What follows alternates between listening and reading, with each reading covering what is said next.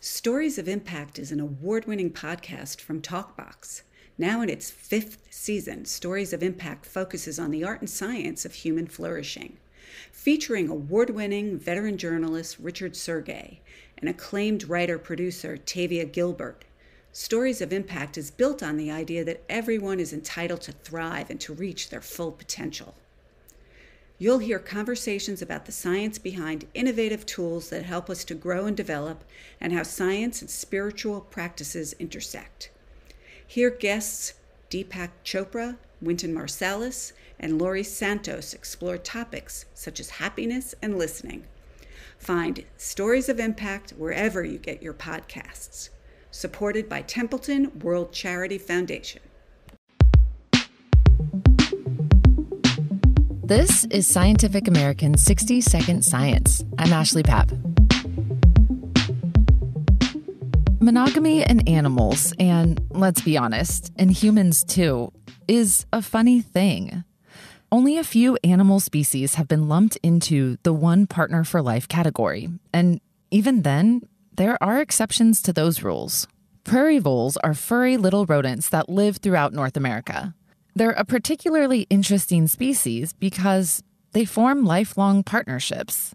Annalise Beery, a behavioral neuroscientist with Smith College in Massachusetts and the University of California at Berkeley, studies vole monogamy in the wild and in the lab. So I would define monogamy as a formation of a lasting partnership or a social relationship between mates. Social relationships are very important for human biology, and prairie voles are one of the only species that are studied in the lab that exhibit this trait. Monogamy is fairly rare in rodents, and it's also unusual for rodents to form lasting social relationships of any kind. We already know about some things that support monogamy in the wild, like when mates are scarce and it makes sense to hold on to the one you're with, or when both sexes stick around to raise their young. But so far, there isn't one clear explanation as to why or how animals opt for only one partner. Whatever the reasons, staying monogamous requires effort from both sides. To better understand how lifelong bonding works, Beery and her team wanted to know if both male and female prairie voles make equal investments in making the long haul work. To find out, the researchers set up an experiment with 3 phases. In the first phase, they had to teach the prairie voles how to open a door controlled by a lever. It was actually really hard to get prairie voles to press a lever for a reward, and we had some voles who never learned the task, and they were not included in the study. We had other voles who learned to press the lever in non-typical ways. One female liked to sit on the lever in order to activate it. And then one day, something clicked and she turned around and started pressing it with her paw and getting the food pellet in the ordinary way. The team built on that skill by associating the lever pressing with a door opening.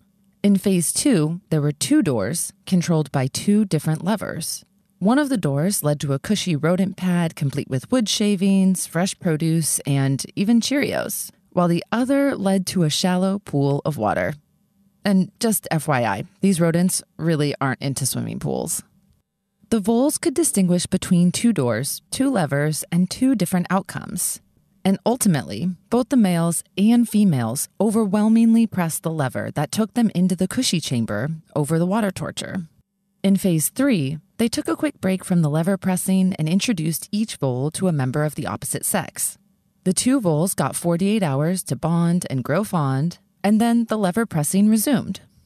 Each of the trained voles were given the option of 2 levers and 2 doors again. But this time, one of the doors led to their partner, and the other led to a new member of the opposite sex. After all the little vole-sized levers were pulled, Beery and her team analyzed the results. They found that even when it comes to monogamous prairie voles, males and females sometimes have different priorities. So females worked hardest to get to familiar male mates versus unfamiliar strangers. The males were interesting because they showed diverse behaviors. Some of them acted like the females and worked hardest to get to their mates consistently over the course of the study. Other males consistently worked hardest to get to unfamiliar females, and yet other males were sort of intermediate, where they would press more for a familiar female on one day and an unfamiliar female on the next day. Their results were published in the journal Genes, Brain, and Behavior. Overall, this points to a big difference between the sexes when it comes to social motivation. In other experiments, Vole researchers have observed wandering, or a preference by males for the unfamiliar females.